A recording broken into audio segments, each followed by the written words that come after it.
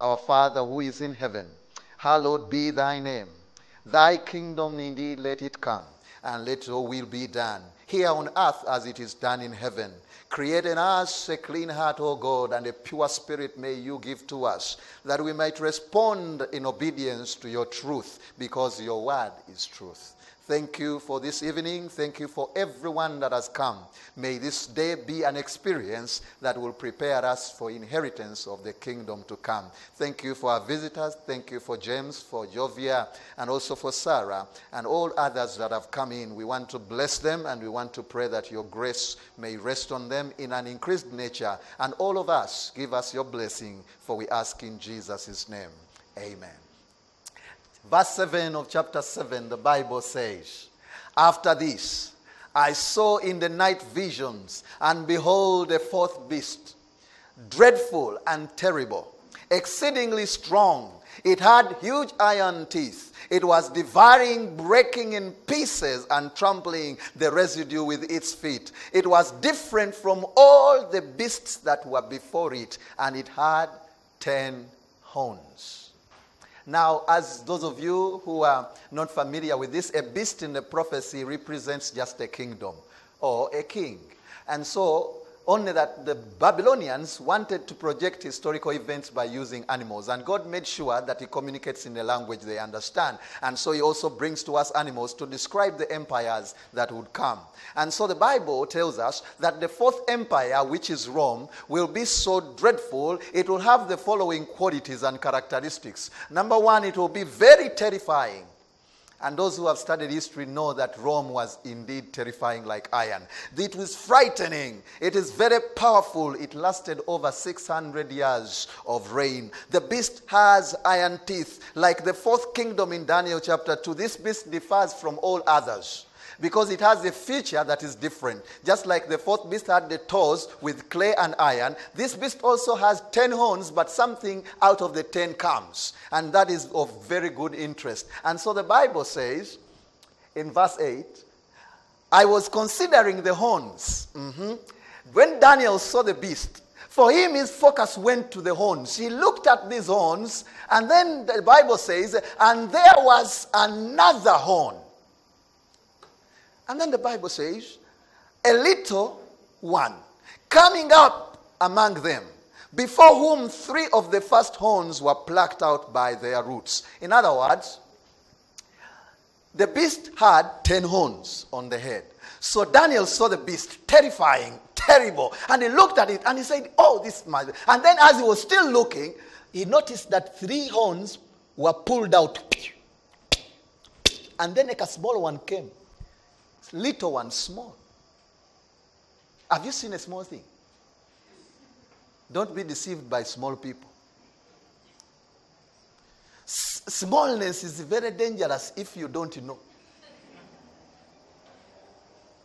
And so the Bible says in the continuation of the verse, and there in this horn, this one that is coming, were eyes, like the eyes of a man, and the mouth in the cajon.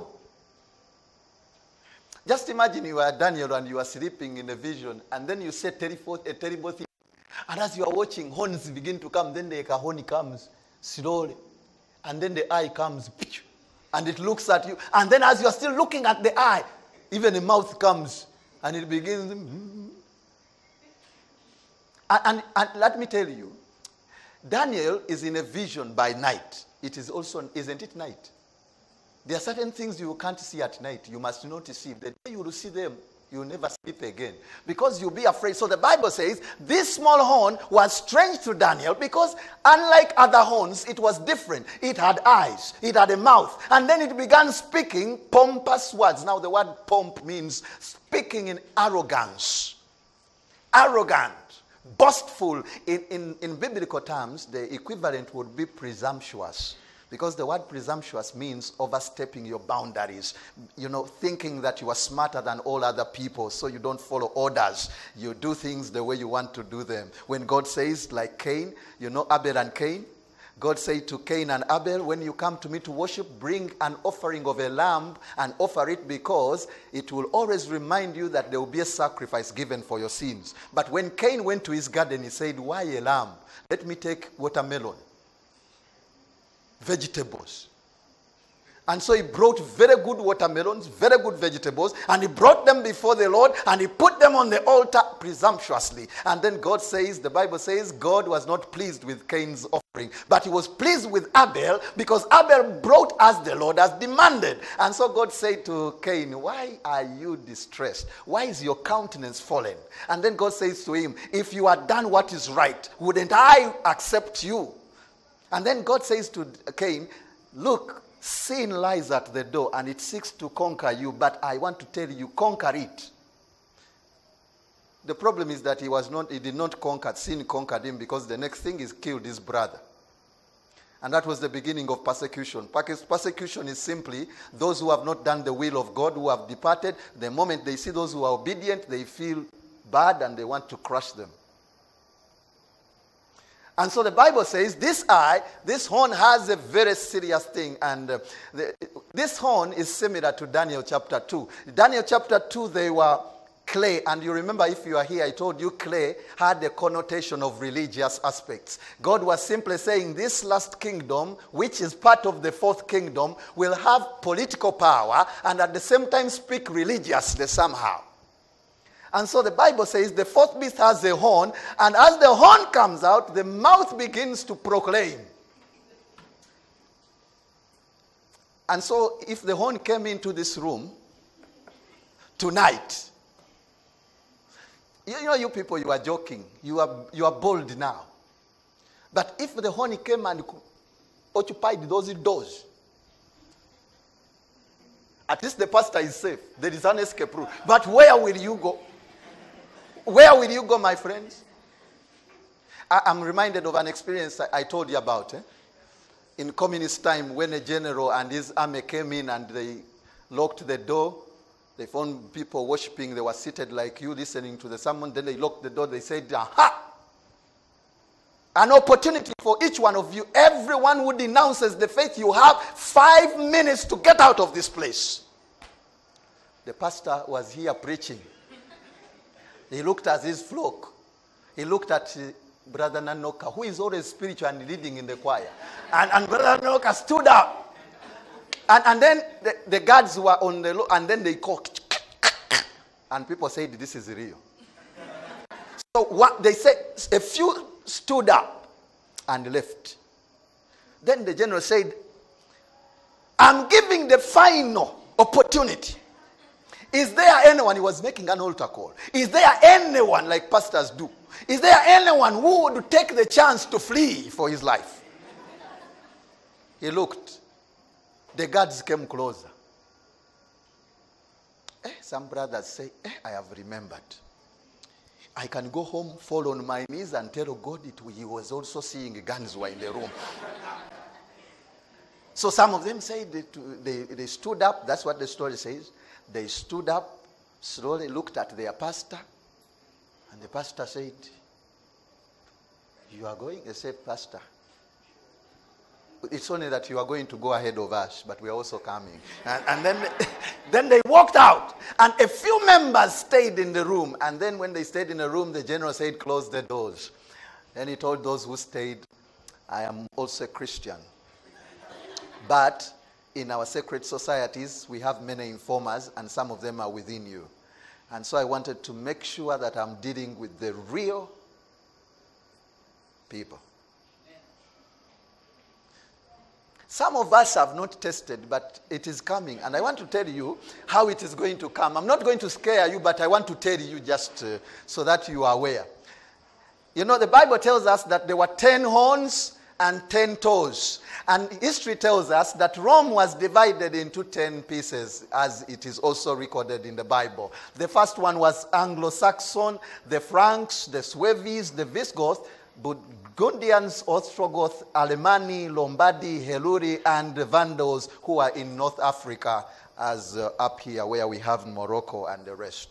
And so these were the 10 compositions of the ancient Rome, and it departed in AD 330. It started disintegrating into individual units. But before that, the emperor had autonomous and complete reign. But around that time, Constantine began to move his empire from Rome towards the east at a place called Byzantine. And when he did that, he had noticed that the kingdom was beginning to shake. And so when he did that, some of the German tribes began to gather themselves. The first ones went here and formed what we now know as England. And so in a nutshell, there were 10 of them. And the first one, which is the Franks, today they are the French people, which is France today. The second ones were Burgundians, which is Switzerland today. And the third one, the Alamanis, became German today. But all of these, most of them were Germanic tribes. They fought against Rome, or they brought instability in Rome, and Rome began to split. And that was the end of the Roman Empire. But now it became what we call the European Union now, with Portugal as Suevi, Anglo-Saxon as England, Lombardy as Italy, and Visigoth as Spain. But then the Bible says there were 10 horns, but then that little horn that came and uprooted 3 of them. And history tells us surely that these 3 that remains Herodis, they were exterminated in 493. This one was gone. And Vandals also, they were plucked out in 533 AD or 534. And Ostrogoth went in 539 AD. So those were the 10. And that power, which we are going to look at tonight, uprooted these 3 in order for it to begin to reign.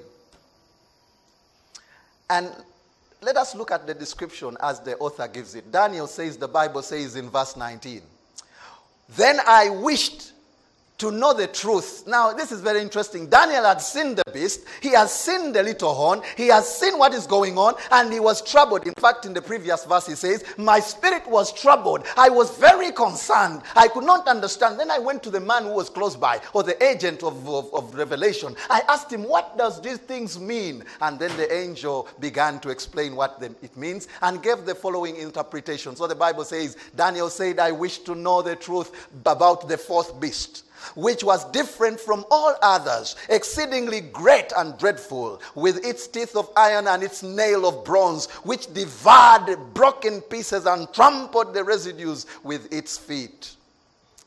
And then verse 20 says, "And the 10 horns that were on its head, and the other horn which came up, before which 3 fell, namely, that horn which had eyes, and a mouth which spoke pompous words, whose appearance was greater than his fellows." In other words, this little horn that comes, though it appears little, it was greater than all the other horns in terms of power, in terms of speech, and in terms of what it was saying. It began to speak like a human being. And Daniel was concerned. He said to the man, "Talk to me about this little thing. Talk to me about this thing I don't understand. What does it mean?" And then the Bible says in verse 21, "I was watching."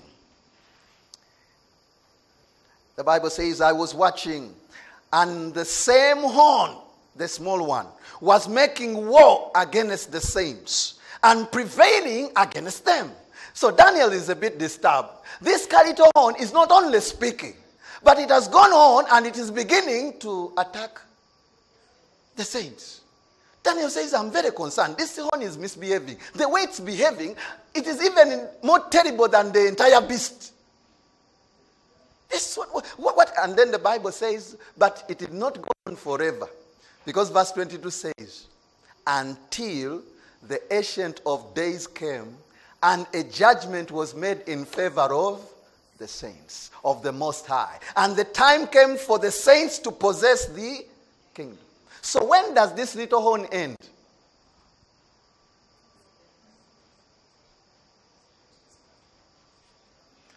When does it end? When is the judgment? When would God judge the world? When Jesus comes, isn't it? Because the Bible says when the Son of Man comes on that day, he will separate the people and he will say the sheep go on this side and the goat go on this side. And he will say to the sheep, you did this and this, enter into the kingdom. And to the goat he said, for you didn't care, go away, I don't know you. Matthew chapter 7 verse 21, which we read yesterday, you remember, the Bible says, not everyone who says, Lord, Lord, shall enter the kingdom of God, but he who does the will of my Father. In that day many will come and say to me, Lord, Lord, we preached or proclaimed or prophesied in your name, we cast out demons in your name, and we performed many wonders in your name. And so this beast or this small horn will go on with its activity until the Ancient of Days come and judge the entire world. And that is why, when you look at Daniel chapter 2, the feet go on until the stone comes, which is judgment. When you look at this one, this little horn begins and performs all it does until, in the next chapter, which you will do tomorrow, the next verses, until the Ancient of Days comes and sits in judgment and gives the Son of Man power to reign over the world. In other words, this little horn is here with you. Did I say that? The little horn is where? Uh-huh. And even when you die, in case Jesus does not come, it will still be in charge. And then the Bible says in verse 23, thus the angel began to interpret. I like prophecy for one reason of Daniel. When God gives a vision, it does not leave the prophet to struggle with the interpretation. He explains the vision. So the angel begins to explain. Thus said the angel, the fourth beast shall be a fourth kingdom on earth, which shall be different from all other kingdoms, and shall devour the whole earth, trample it, and break it in pieces. And we already discovered that was Rome. That means that the small beast must come after Rome has fallen, because that's only when it can be operational. Rome must first be divided into 10, and then it will remove 3 of those 10, and then it will gain power. Now, in history, according to Edward Gibbon, he says in his book, The Decline of the Roman Empire, Edward says, the images of gold, silver, or brass that might serve to represent the nations and their kings was successfully broken by the iron monarchy of Rome. In other words, Nebuchadnezzar, Medo and Persia, and Greece were broken by the Roman Empire when it took off the place of the fourth beast. And then the Bible says that same Rome, the 10 horns are 10 kings who shall arise from this kingdom after it has fallen. And the Bible says, and when that 10 horns are still there, another shall arise after them. He shall be different from the first ones and shall subdue 3 kings. Again, the angel reemphasizes the fact. And so we want to put 3 things that this small thing does. Number 1, according to the difference between this horn and those other horns, this one speaks pomp. You people, you have never seen, have you ever seen someone who is dressed in a pomp style? White shoes, green pants, red shirt, and a black hat. When he walks in here, you say, sure, this is a man of pomp.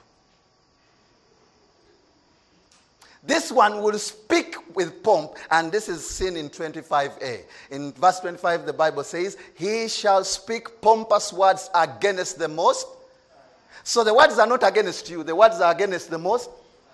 So this beast or this power must speak something about God. Now, if you remember the memory text which we read, Isaiah 42, God said, I am the Lord, and that's my name.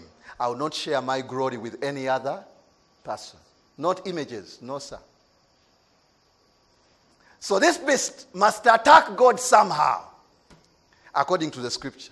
Number 2, the beast must persecute people, the saints. Because part B of that text says, and it shall persecute the saints of the Most High. The question will be for how long? That one we will discuss. Number 3, this small thing called the little horn in fact, the Bible says it will intend. It will not change, but it will intend. You know why it will intend? Because only God has the power to change. So it will only intend, the Bible says in part C, and shall intend to change times and...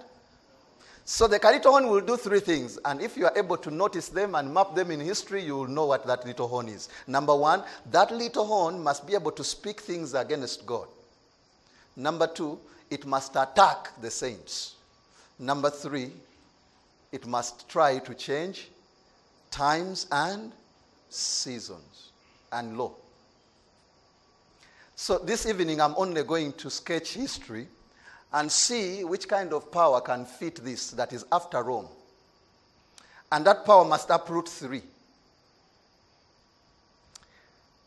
Then the Bible says, as the little horn is still going on, then the saints shall be given into his hands for a time and times and half. In other words, God will say, in the same way God said to Satan, torment Job. So they tormented Job for a time. And when Job stood for God, God came to a place and said, you have done enough now. You have sinned. Of course, haven't you seen? The man is loyal. Is he faithful? So God reinstates Job and gives him a blessing. Even here the Bible says the saints were given for a period of time, and after that time was passed, then God again re-intervened into history and changed a few things for his people. And then he prepared them for other things that are coming, of which the unlucky thing is you are part. Then the Bible says in verse 26, but the court shall be seated, and they shall take away his dominion, to consume and to destroy it forever. In other words, this small beast, it is only God who is going to consume and to destroy. It is only God who is going to take away its power. God will give it the opportunity to exhibit its foolishness until it is finished. Now, I hope at that time we are still together. And where we are going now is where it matters. There is this man called Clovis. Clovis, king of Salic Franks, he reigned from 481 to he lived 511 AD. He got converted to Christianity. This Clovis was reckoned also as another Constantine. You know, Constantine became a Christian, and when he became a Christian, he did certain things which you will see later in regard to Christian faith. Even Clovis, when he became a Christian, converted about 496 or 506, depending on which date, because they don't believe he got an immediate conversion. Sometimes he exhibits as if he was here or as if he was here, but nevertheless, when he became converted or inclined to Christianity, that is Catholic Church, as soon as he got baptized, he took an offense against the Visigoths of the valley near Poitiers in 508, disseminating them, and that was the beginning of the uprooting of the three horns. You see, this is the point. As the church was growing, there came a debate. Is Jesus Christ God or man? So bishops from the east, Turkey and wherever, and bishop from Rome, the west, they began to argue and come into concession to discuss and to come up with a position on whether Jesus is divine or man. Now, there was a group, they called themselves Arians. For them, they believed Jesus was not God, really. They were more on this side. And the Catholics, or not Catholics at the time, it was not as predominant, but those who were on the western side under the leadership of the Bishop of Rome, they believed that Jesus was the God, as per their discussion. And so there was a conflict between the Arians and these guys. Now, this guy, the Visigoths, were on the other side of the Arians. So when this guy became a Christian, he decided that now, to eliminate this heresy, we must remove these guys. So for him, he attacked the first one, and he uprooted these ones. He attacked them until he defeated them in 508 completely. And then, as he was still there, Justinian, the emperor of Rome, in 527 to that, he says and gave a decree that from today onwards, the Bishop of Rome will be the Bishop of bishops. Before that, every bishop would come and had equal plate on the road. But what really brought this, that the Bishop of Rome, because meetings were sitting in Rome, always got the opportunity to chair the meetings. So because of his leadership, Emperor Justin realized that even his kingdom was going down. So he decides that we must have a bishop over the bishops to make sure there is control on theology.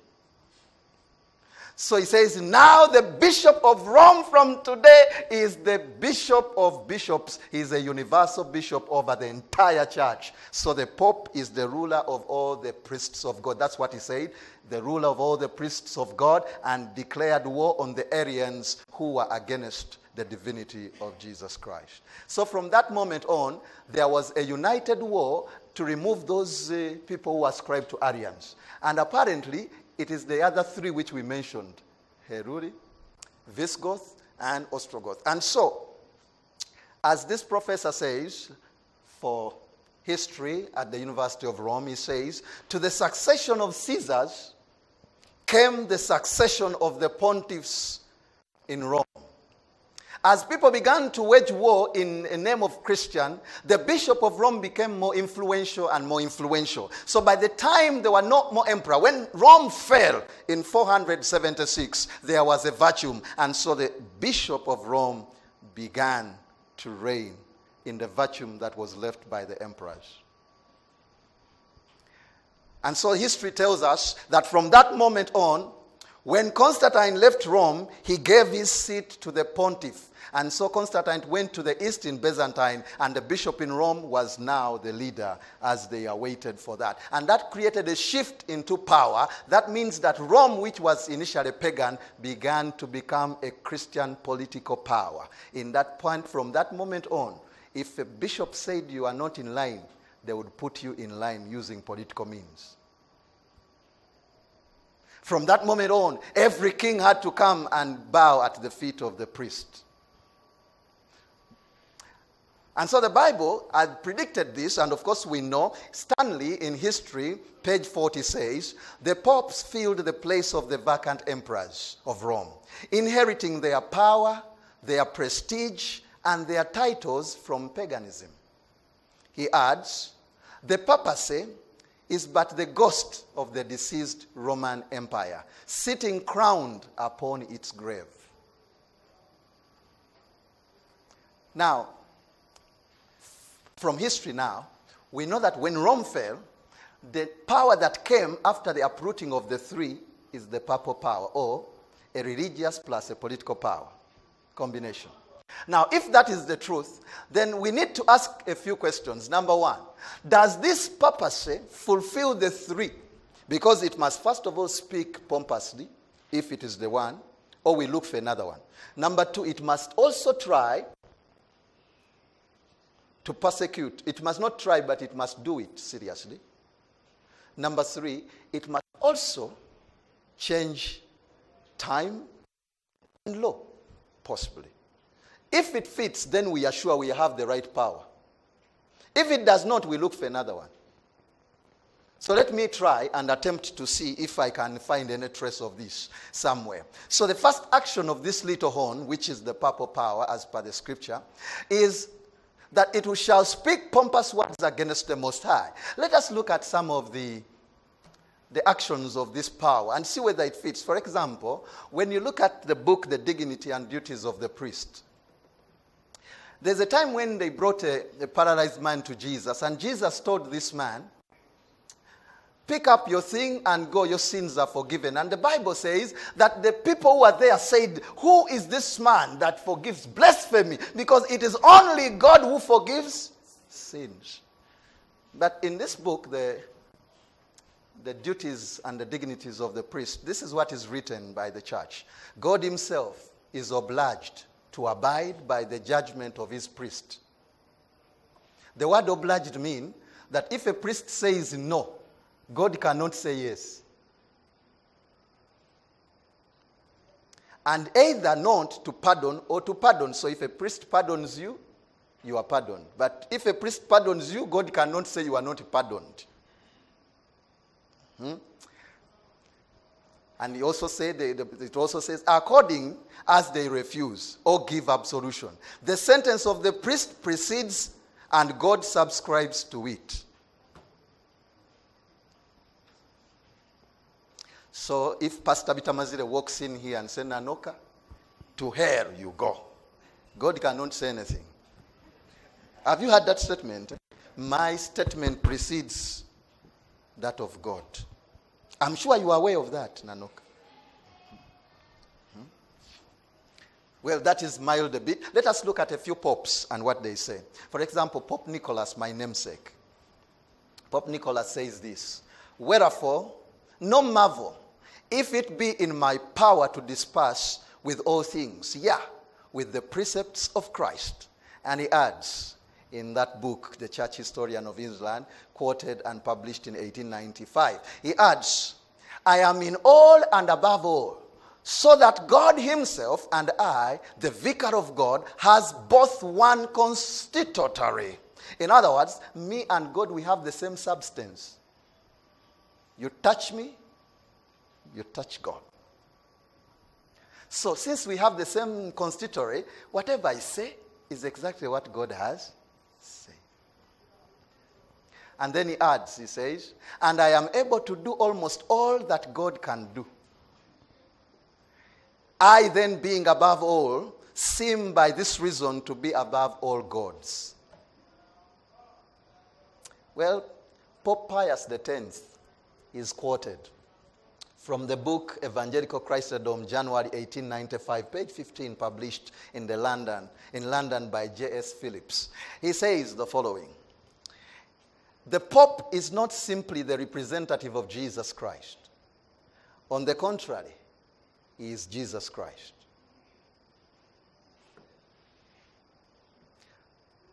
Himself under the veil of the flesh. Does the Pope speak? It is Jesus Christ who is speaking. Hence, when anyone speaks of the Pope, it is not necessary to examine, but to obey. In other words, when the Pope speaks, don't examine, don't ask questions, just obey. Why? Because in that flesh, Jesus Christ himself is. Okay? Pope Clement VI says, no man outside obedience to the Pope of Rome can ultimately be saved. All who have raised themselves against the faith of the Roman Church and died in final impenitence have been damned and gone down to hell.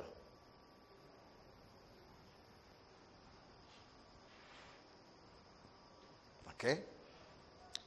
Pope John Paul XIII said this: into this fold of Jesus Christ, no man may enter unless he be led by the sovereign pontiff. And only if they be united to him can men be saved.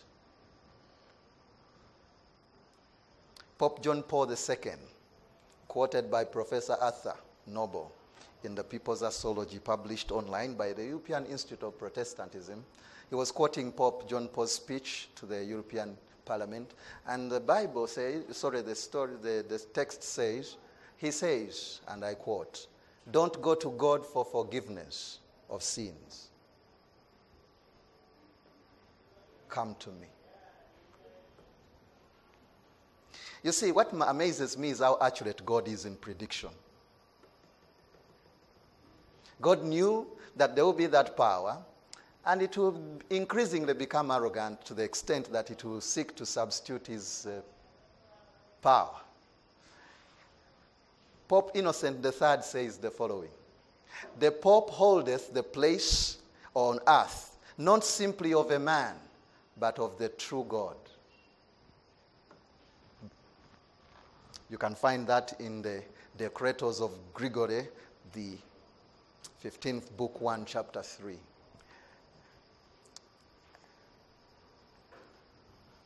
You know, my good friends, like I told you, the Bible says that God is reliable. In fact, God challenges and says, I will tell you things before they are. You will not be amazed. I'm here and I'll tell you, they will happen exactly as I have told you. You watch the space. Even when you don't believe it, just watch this place. Because finally, when judgment comes, you will be able to say, surely God was right. Some of us are lucky and blessed because we live on this side of history when things have already happened. For us, we can just look back to history to verify whether God was right. When Daniel was receiving the vision, he was receiving it by faith and hoping that they will be exactly as God has said. Let's look at number 2. The scripture says that it shall persecute the saints of the Most High. And for how long? The Bible says, then the saints shall be given into his hands for a time, and times, and half a times. What does this mean in terms of quantification? Well, let us decode a little bit here. A time, times and half a time, that is 3.5 years. And how do you come to that? Well, if you use the following premise. For example, in the preceding chapters, and that is chapter 4, the same word used for time is Idan in Aramaic, and it is used for Nebuchadnezzar. The Bible says that Nebuchadnezzar will go into the wilderness and 7 times shall pass over him. And when it is interpreted after the experience, the 7 times become 7 years. That means that each time represents 1 year. And you can find that in 16, 23, and 25. Number 2, in Aramaic, when you deal with the plural of the indefinite particle that we use for Idan, which is used in 725, the plurals of times represents 2, which is duo. In the Aramaic, it is duo. That is, they are verbs or words, nouns that are used for duo. For example, when you say ear, the ear can't be 1. They are always. So when they are writing such a word, they will write it in a particular style that you know it's a double. So when they write the word time, Idan, and use the indefinite article, it always represents a duo, 2 times. And that is why this same period of 3 years is even found, or when you compute, it will get to 120, which I will show you in a brief year. And we use 360 years per year because Babylonians and the Jews, their calendar, each month is 30 years, 30 days. Not like ours, the Julian and Gregorian calendars. Ours map because it looks at but the Babylonians and the Jews use the lunar calendar, which depends on the moon, and so theirs goes to 30 strictly. And so that means a year of 12 months with 30, that will give you 360 days. So in prophetic terms, when we are computing for a year, we use 360 days, not 365.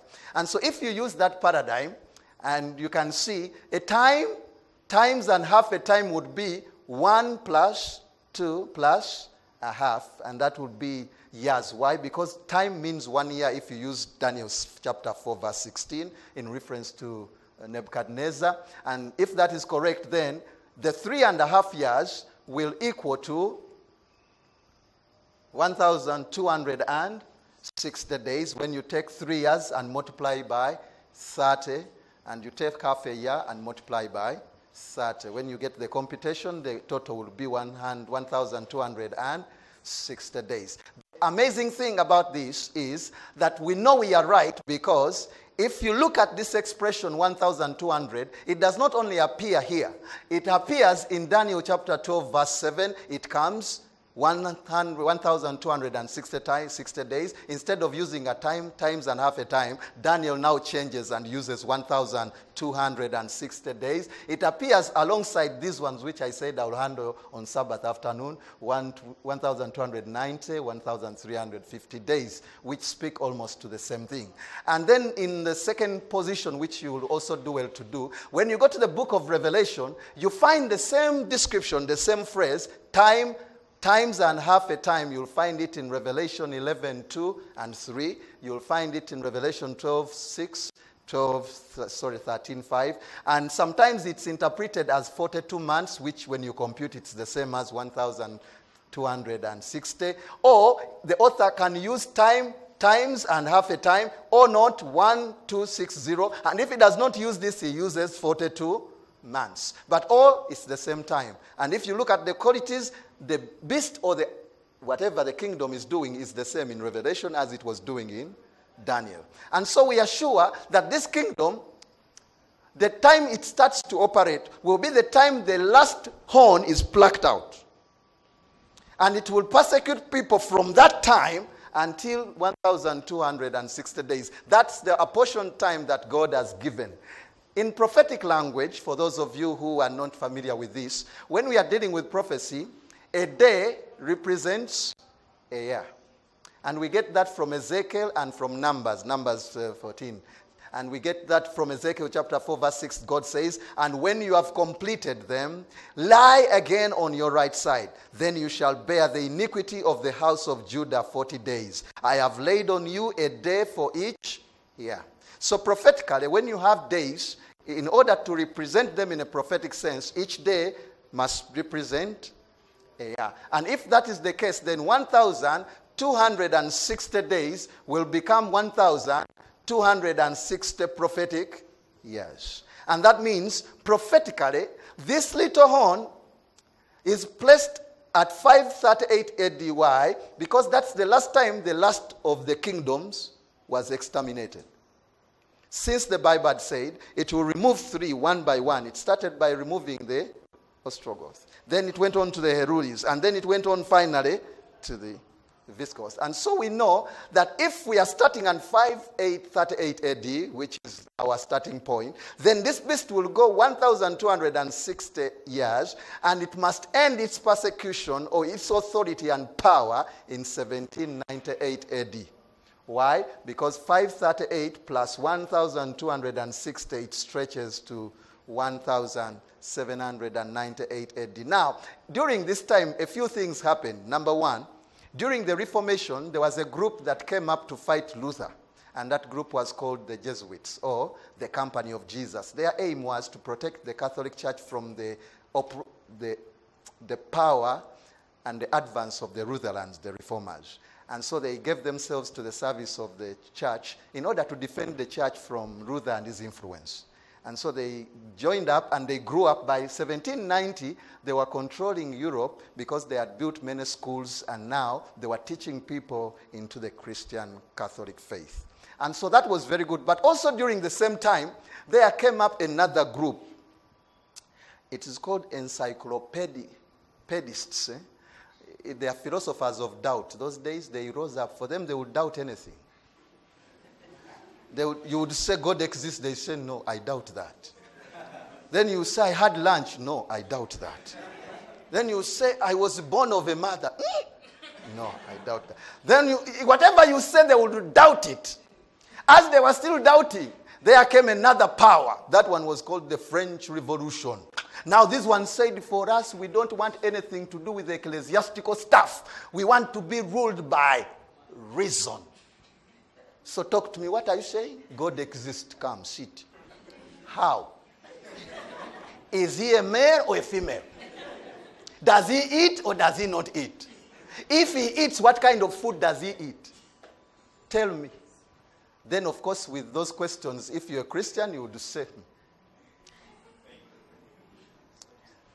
you would run quickly and find in the book of Hebrews chapter 11 verse 6, the Bible says, without faith it is impossible to please God. He who comes to God must first of all believe that he exists. And that is the reward of those who diligently seek him. So, don't ask me those logical questions. I am a believer by hallelujah. That's why we are seated here. Otherwise, we would be gone already. You know.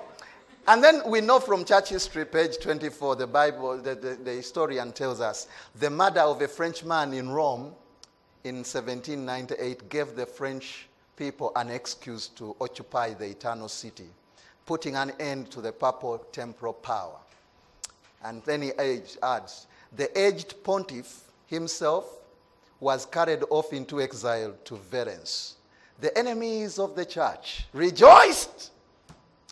The last pope, they declared, had resigned.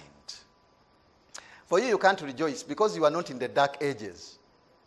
In the dark ages, what they used to call the Inquisition. If you read about the Spanish Inquisition.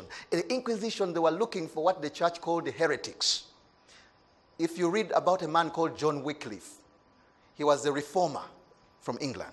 Even when he died, they buried his bones. Because they denounced him as a heretic, after a few years, many years, they came and dug his grave. They removed the bones because those bones must be crushed because he was a heretic. So they burnt the bones at least finally.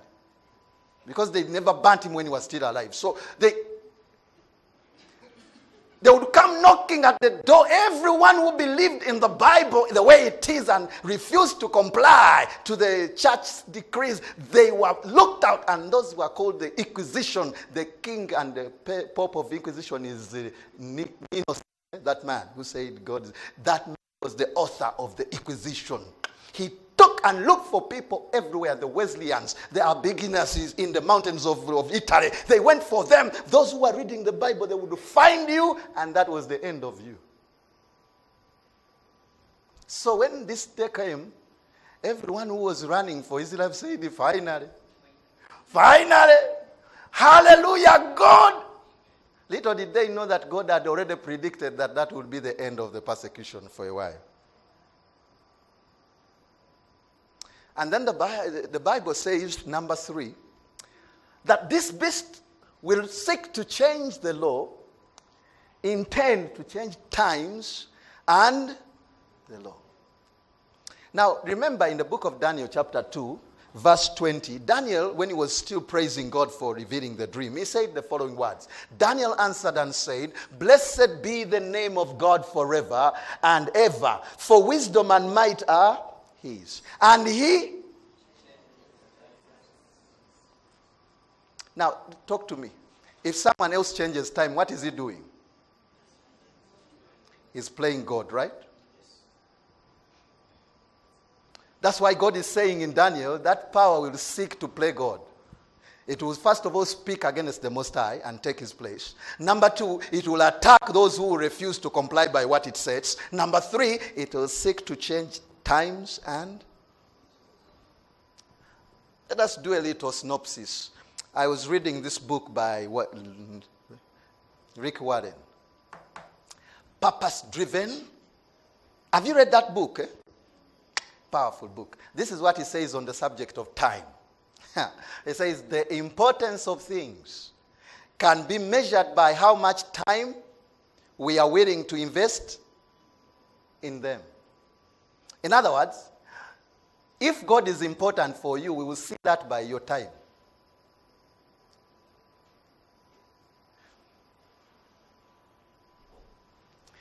He says, if you want to know a person's priorities, just look at how they use their time. He adds, when you give your time,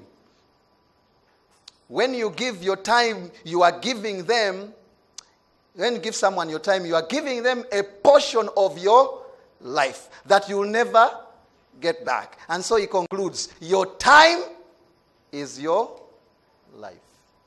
That is why the greatest gift you can give someone is your time. That's why we appreciate visitors when they come, because they give time. Not so?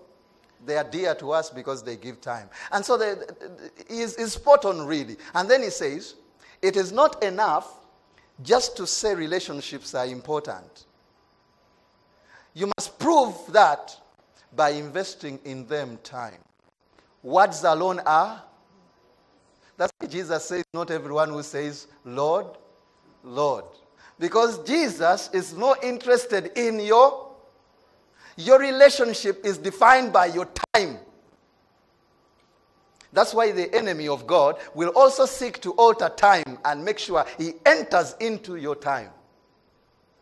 Now, there's an interesting book. I read this book. I bought it from St. Paul's bookshop. And it's a book written by the late Pope, John Paul, on the question of the Lord's Day. I just want to read for you sections because our time runs fast.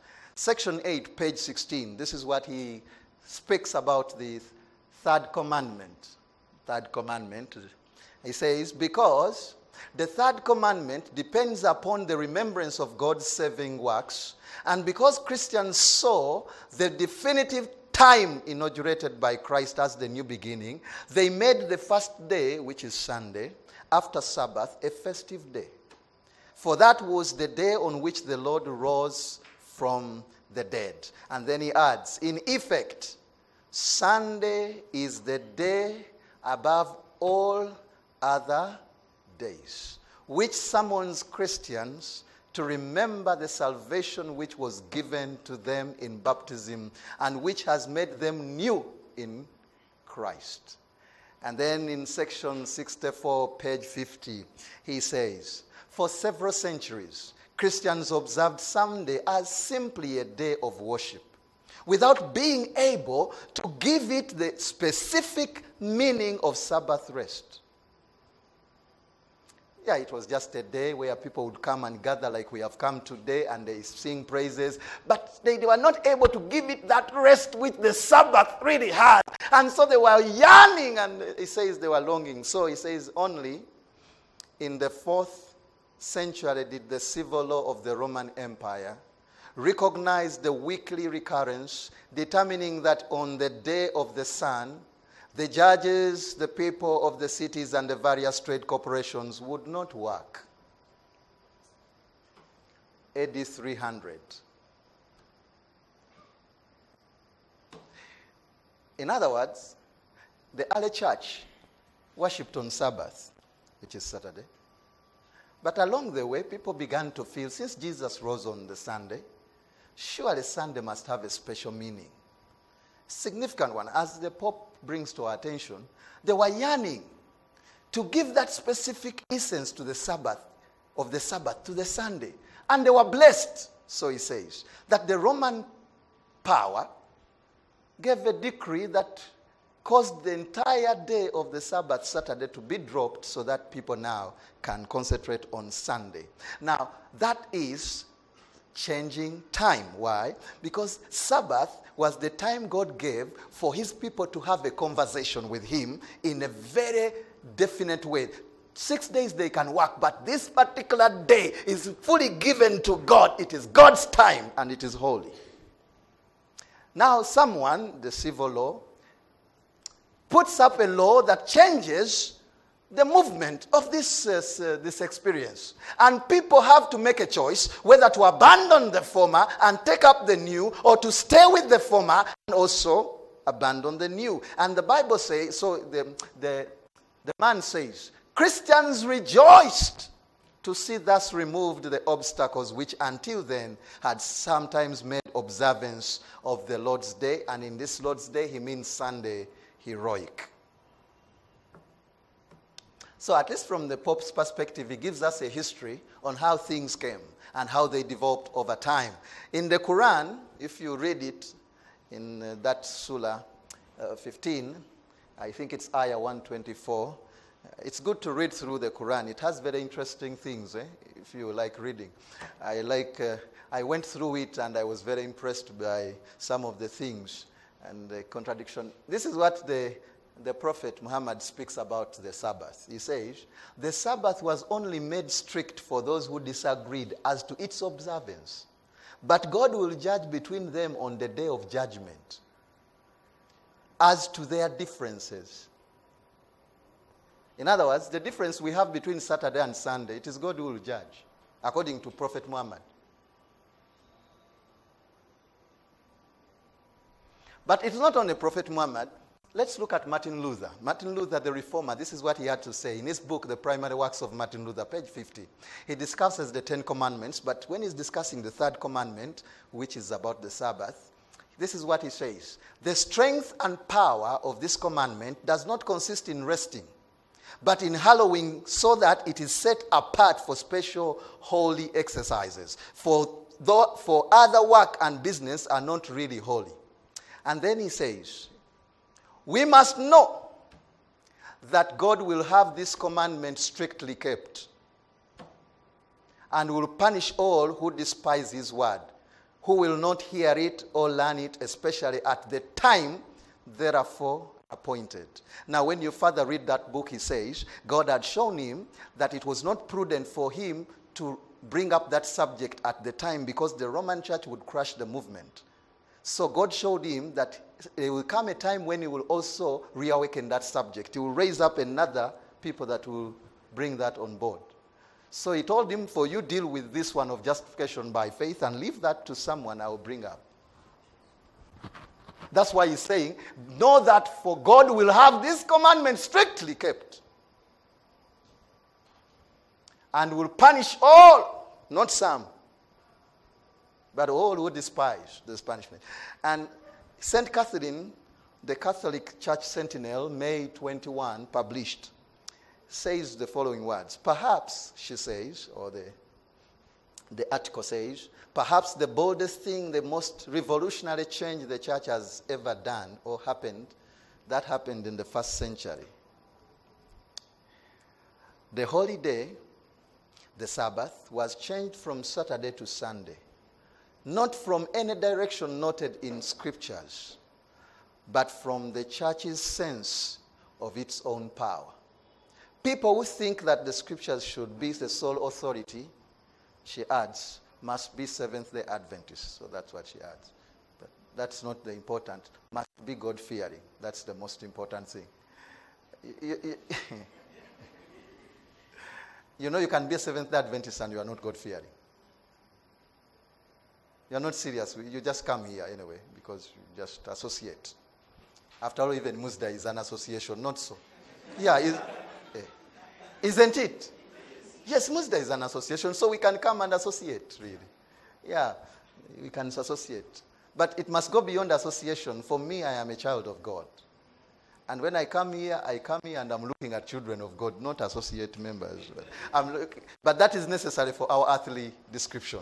But we are children of God. But she says, if really you think that the scripture should be the sole authority for you, you must be a Seventh-day Adventist, because there's nowhere in scripture where the Bible says you must change. It only changed because the popes believe that they are Christ on earth, so they can do whatever they find that is appropriate in their judgment. But we say no, as others have said no. We believe that God's word is the sole authority for a man, and it leads to salvation. In the Catholic record, September 1, 1923, it says the following.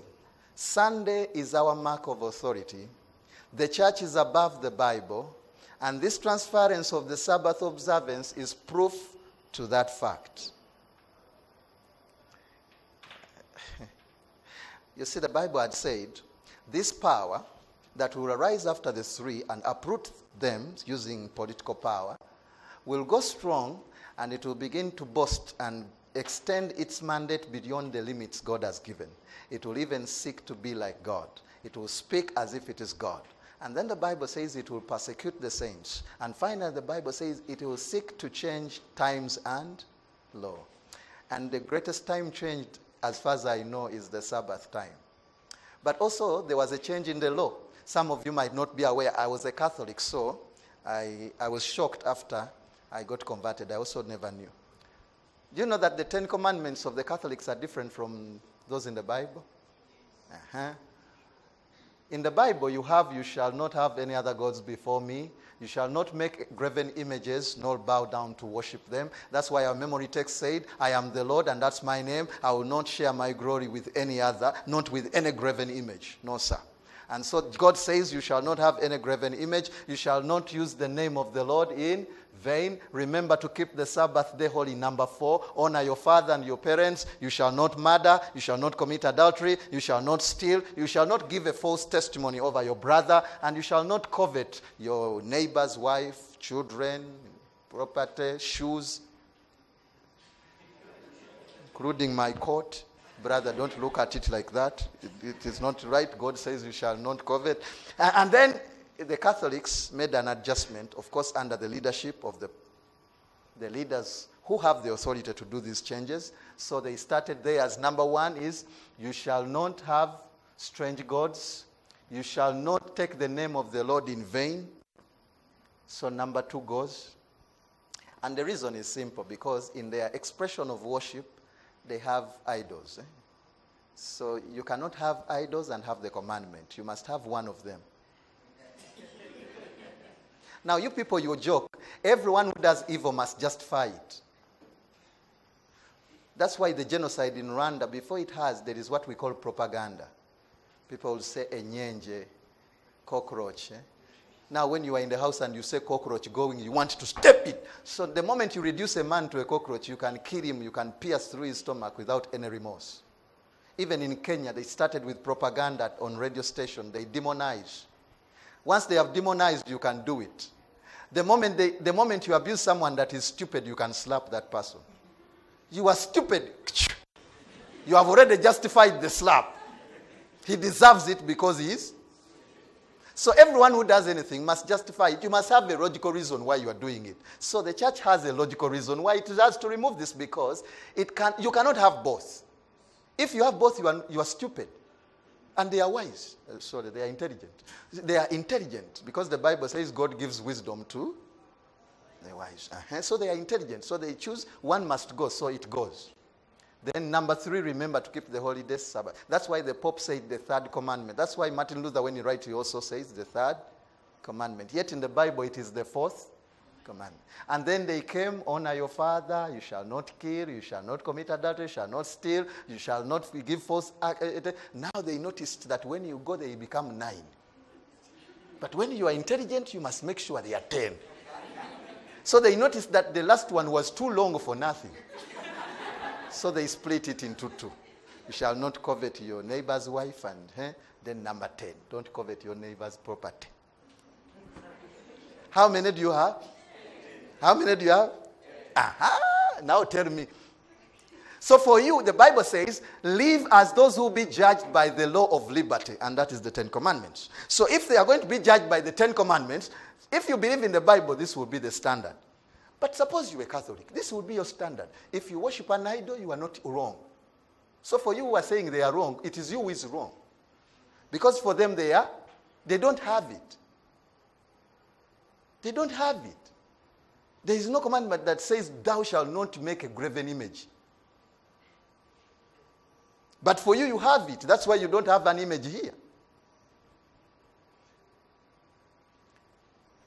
And so this power fulfills all the 3 that God gave. It first of all speaks very bold statements. It forgives sins. It says it is God on earth, and so it can do whatever it wants.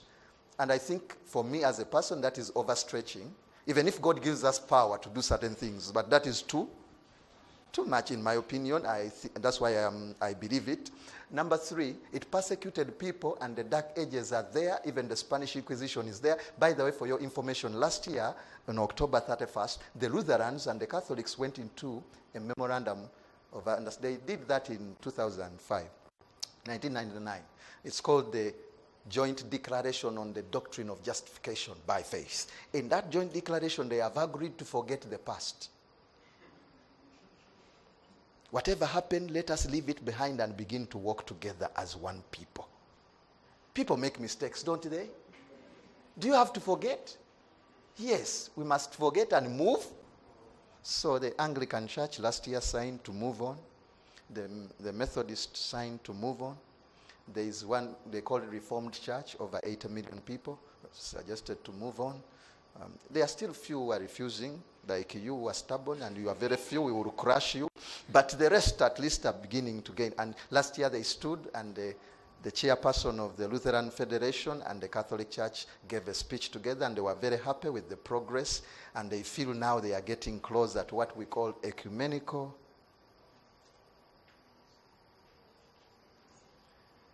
union, and that is their theology is increasingly narrowing. They are almost believing the same thing. Because we have forgotten the past, behold, new things have come.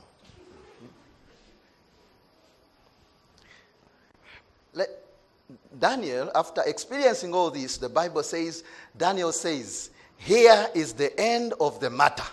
As for me, Daniel, my thoughts greatly alarmed me, and my color changed. But I kept the matter in my heart. Some of you are not alarmed because you have not yet seen. But Daniel saw. And the explanation that was given Let me tell you, you people, you are not shocked. The Jews respect God, that even his name they can't pronounce, the name Yahweh. The name Yahweh, in Hebrew, they don't pronounce it. You just write it. And it does not have vowels. Instead of pronouncing Yahweh, they pronounce the name which you translate Lord, Adonai. So when they are reading in the Bible and they come, and he went, and then Yahweh, the man either will keep quiet, and he went to the market. But because they realize that some people may get lost, so they substitute for that and they put Adonai. So they say, and he came Adonai to the market. Then inside there was Yahweh. If they were writing the scribes, the word Yahweh would be written each letter with a different pen. And every letter you had to go and wash yourself. So you write Yahweh. You cleanse yourself, then you come back and write H. You go back, you come back and write W. You go back and they cleanse and they come back and write H. That's how holy it is. That's why the name of the Lord, because they had known, you don't take the name of the Lord in vain. You don't even pronounce it. So when they hear someone speaking against the Most High, Daniel could not live like that. He was greatly troubled because this is beyond description, at least for the other powers. They were trying to persecute, to fight Israel. But this one could look in the eyes of Yahweh and say, you. And Daniel could not take that. So Daniel was greatly alarmed. He went to bed and he could not sleep. He said, which kind of little horn is this one?